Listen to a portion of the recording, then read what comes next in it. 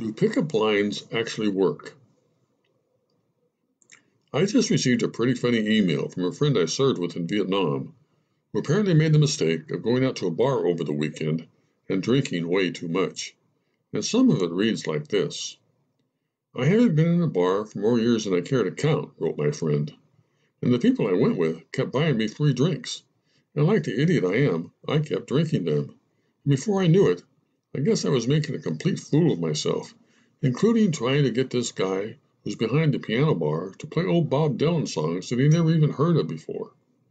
You know, I used to be able to hold my liquor, but I guess those days are over. At least I had enough good sense to have someone drive me home. And in addition to it taking me forever to get to sleep because the room kept spinning around, I'm told I also tried to use a bunch of really tired pickup lines on some poor lady who had been sitting next to me. Believe me, that is the last time I ever stepped foot in a bar.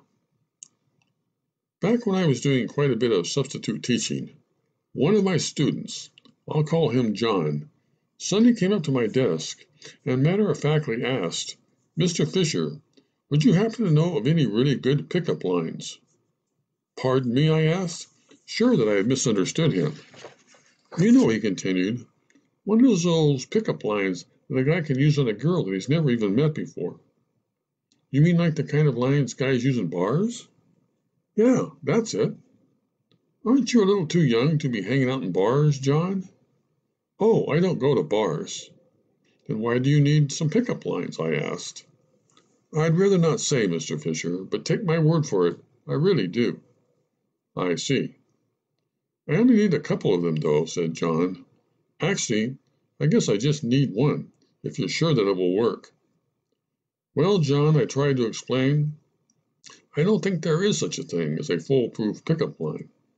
But I think you're asking the wrong person. I'm afraid I'm much too old and much too married to be of any help to you when it comes to pickup lines. But why don't you give the internet a try? They've got just about everything on there nowadays. But I don't have a computer, Mr. Fisher. Well, I finally said, trying to be the best substitute teacher possible, I'll tell you what I'll do. If I can remember, the next time I'm on my home computer, I'll take a little look for you and see if I can come up with something. Can you do it before the big dance next weekend? I think so, I said. Thanks, Mr. Fisher. I was going to ask one of the real teachers, but I thought I would try you first. And here is some of what I was able to come up with for John. Are you bored enough to talk to me? My puppy would really love you. Your parents must be pyromaniacs because you're really hot. Do you mind if I stop pretending that I'm not staring at you? You don't know me, but I think you really should. If I could rearrange the alphabet, I'd put you and I together. Pardon me, I seem to have lost my phone number. Can I borrow yours? Can I have a picture of you?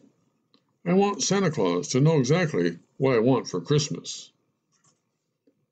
Your dad must be a mechanic because you have a really fine-tuned body. Can I end my next sentence with a proposition?